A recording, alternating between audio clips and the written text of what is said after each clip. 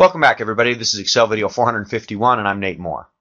Talked to a friend yesterday who was trying to do a big, complex anesthesia concurrency calculation to send back to a consultant. They had multiple ORs, and they had multiple months. They were trying to look at concurrency, and we wrote a big, complex formula and gave them some statistics over time and max and min and that kind of thing that saved them hours and hours worth of calculations. If I can help your practice with a big, complex calculation, I'd love to. I want to talk about error bars today, and we'll start with what error bars are typically, traditionally used for, and then I'll show you how I use error bars.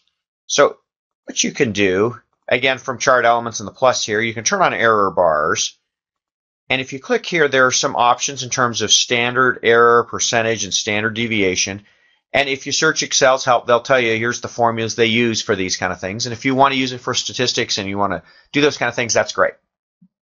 If you go to more options and click here, you can decide what the error bar looks like, whether there's a plus and a minus or just one or the other.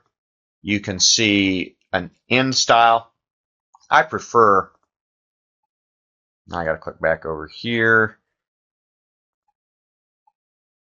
If you do no cap, it just looks like a line. And for me, this error bar, the cap makes more sense to me. So you can do the little line there or not. That's what the cap looks like. Here's what matters. For the traditional statistical use of these error bars, you can say, here's how many standard deviations my sample is away from each other, or standard error percentage, or you can do a fixed value. You can do all kinds of things like that. What I use error bars for is custom. And what I'll do is I'll try to show more data on the chart without taking up a bunch of ink, if you will, or pixels or space on the chart. Here's what I mean. I know the average patients per day here. What I'm going to do is I'm going to take this and unhide some additional information that I have.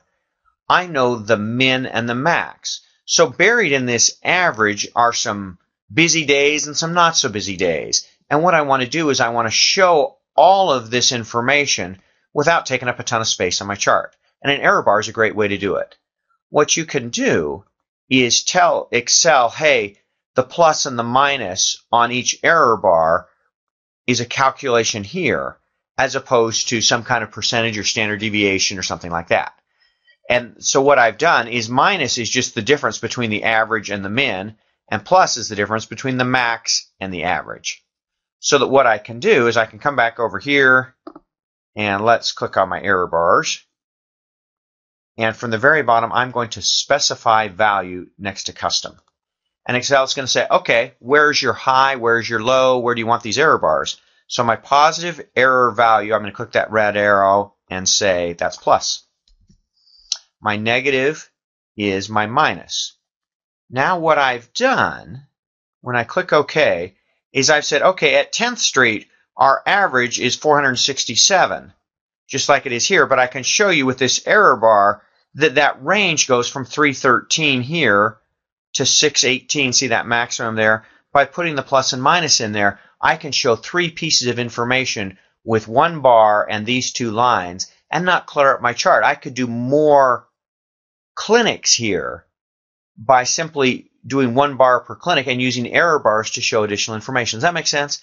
What I'm trying to do is save ink or save space on my chart and only show what needs to be shown, and these error bars help me see the range. And if I had a much broader range at, let's say, Northwest, let's make the maximum 900. What I could do is I could say, wow, there's a big range in Northwest as compared to the others. And, for the most part, it's down here by the lower average. But every now and then, you better plan for some kind of awful excess capacity day where you better have that many registrars or doctors or nurses or whatever you need to make the clinic go.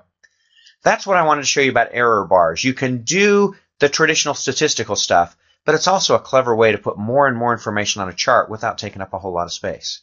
Stay tuned. There's more charting tricks coming. Thanks for watching.